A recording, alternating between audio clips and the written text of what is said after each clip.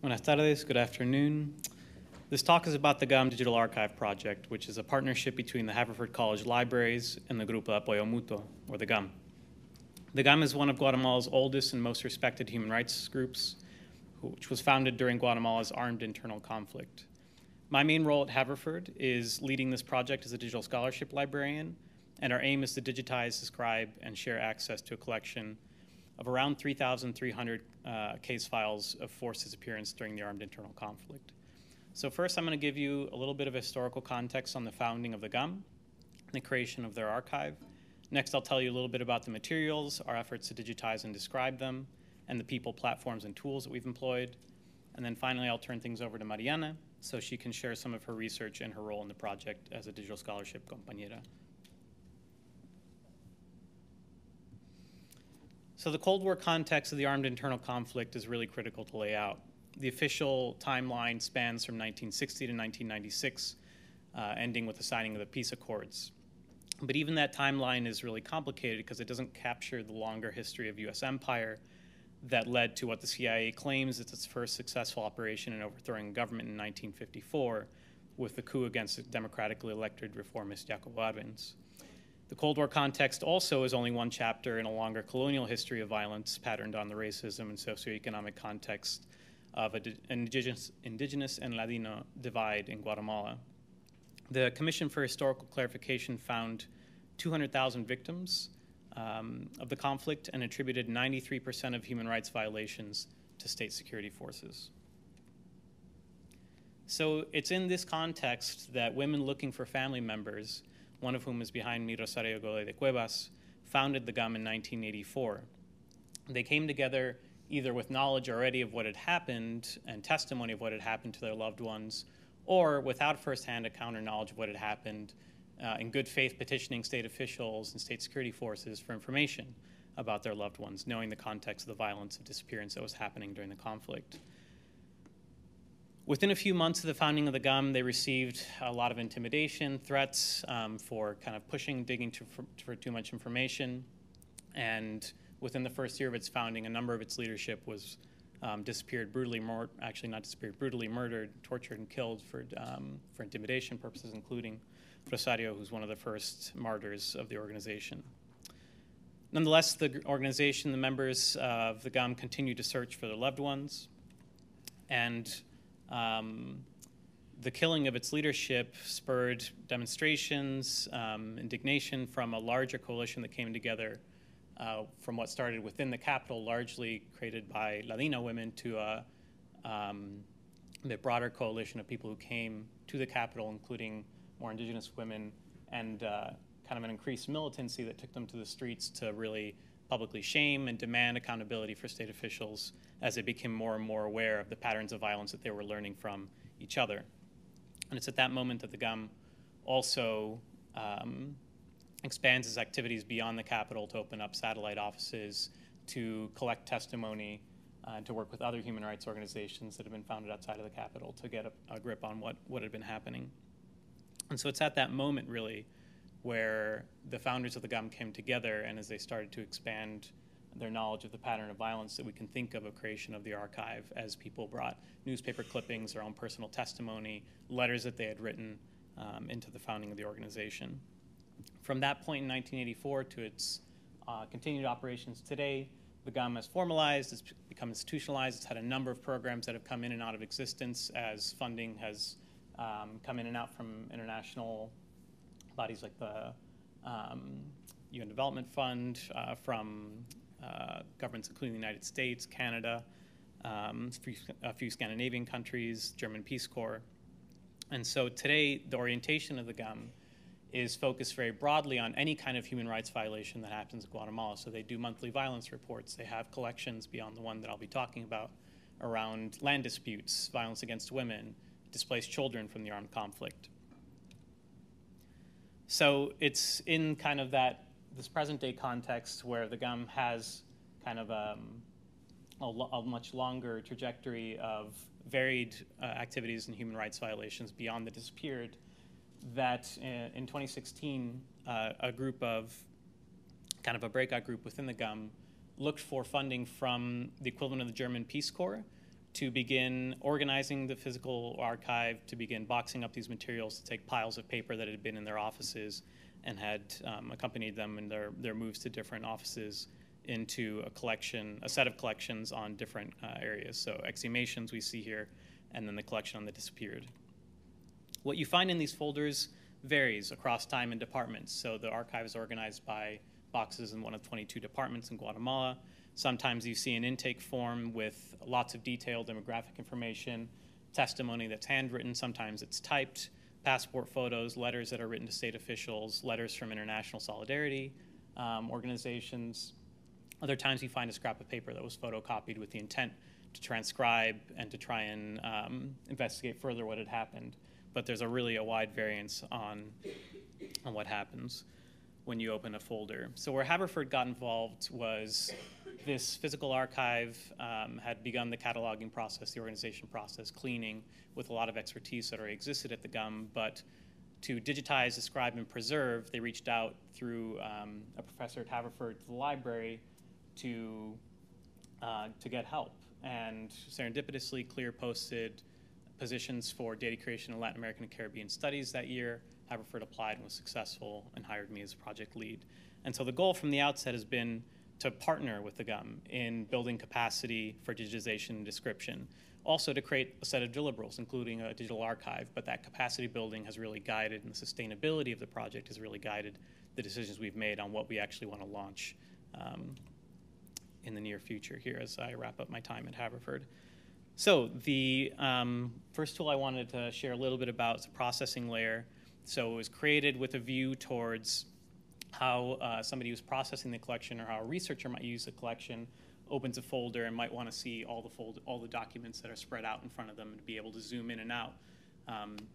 Share links so you guys can play with this tool if you want. But you can come in and out of the, you can zoom in and out of the documents and also see the file naming system. The user is also oriented to how that file naming system reflects the physical archive and some of the provenance of the materials. And this is custom built in Django, which is a Python web framework. We also considered a few other options, including Atom and Mukadu, which a few other people have brought up in their presentations. And the reason we did that was because we had such a solid sense of the GUM that we were going to have to anticipate a lot of different needs, not just around things like access, which Mukadu is sensitive to, but also kind of a research application, a selective way of being able to transcribe, attach metadata to, just a lot of different moving parts made this attractive to actually build this in-house. The other platform is the public site, which is nearing launch at the end of the month, which is set up in a much more narrative format with descriptions on a select number of cases. The photographs are more prominent. We really wanted to have more of a feel of an online exhibit rather than a processing tool, so people could be drawn into the stories that the archive can tell. That brings us to one critical set of the team members. So our team includes staff at the GUM, obviously, a set of 5 other librarians who work at Haverford with me, and then 7 digital scholarship compañeros who are paid undergraduate workers, all bilingual, largely CHISIC scholars, which is Haverford's program to recruit and retain students from underrepresented groups. And they have been the first researchers to conduct original research on the archive, and they've also been critical project workers in the glorious opportunities, but also the less glorious opportunities, which means transcribing, metadata entering, some of that kind of work. So I'll turn it over now to Mariana to talk about that.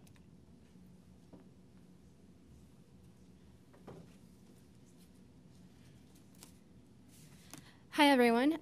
My name is Mariana, and I'm one of the undergraduate researchers that has been a part of the team since fall of 2017.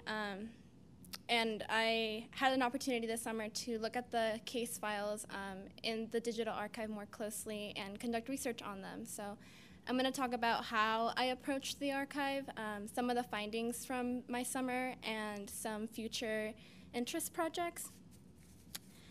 So given the disproportionate violence that predominantly affected indigenous communities, I was curious to learn what an archive based in Guatemala City, a predominantly Ladino urban space, could tell us about the violence that took place in the Highlands, and if there were any cases that complicated the categorization of disappearance. To this end, I found that the GAM Digital Archive collection had many case files from the municipality of Rabinal in the Department of Baja Verapaz. This municipality is home of the Maya Achi, one of the 4 indigenous communities where state security forces committed acts of genocide during the armed conflict. I focused my research on what the content and production of the GAM case files could reveal about the complexities of the violence in Rabinal.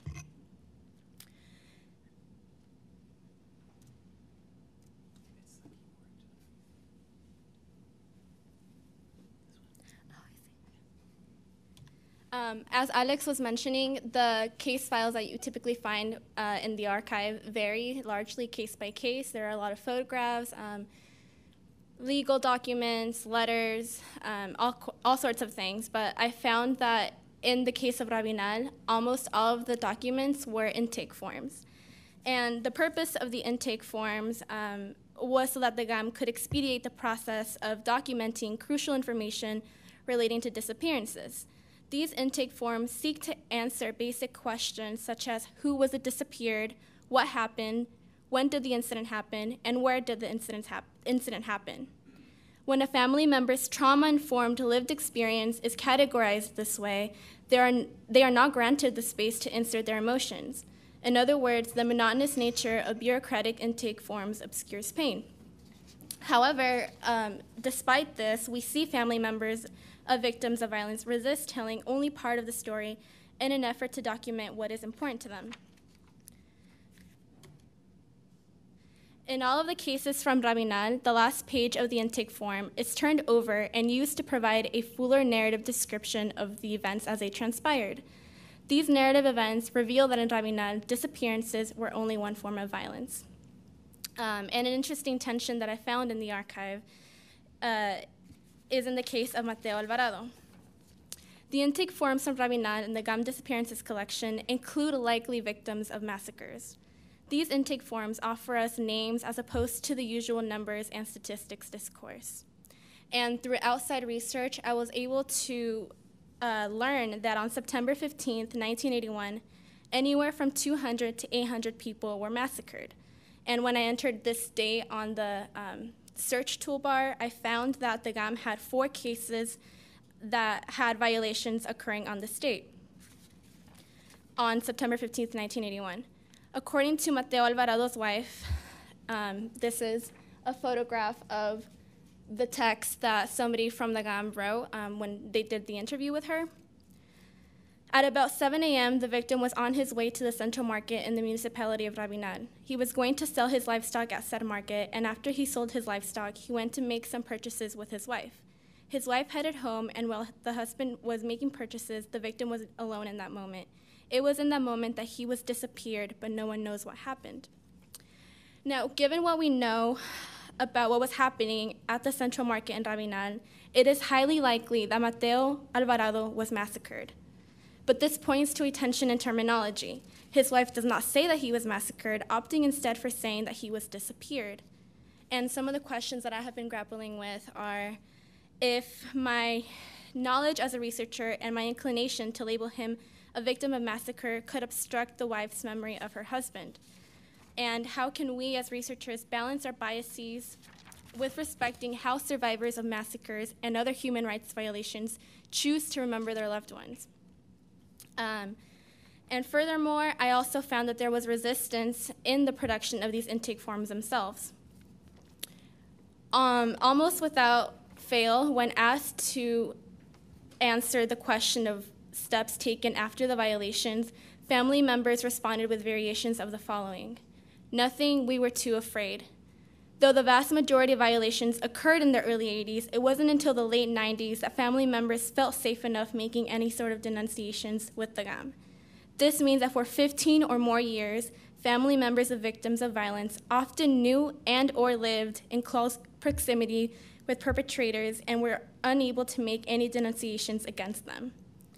And I argue that even in the mid-90s, when these intake forms were produced, there was still a lot of danger in Rabinal because family members of the massacred and disappeared were still being intimidated by the state. So that's a little bit of what I found this past summer in my research, and thankfully with support of the Center for Peace and Global Citizenship at Haverford, I'm going to be able to travel to Guatemala along with 2 other undergraduate students, and my research has kind of shifted a little bit. I'm looking forward to conducting research on dignification and reivindication practices in Guatemala City. I'm wondering, how are the disappeared dignified? Who is doing this work? Who is defining what dignification looks like? Does it look different to different people? And what is the GAM's role in facilitating this process? Relatedly, how does reivindication relate to transitional justice, and how does it relate to human rights more generally? Thank you.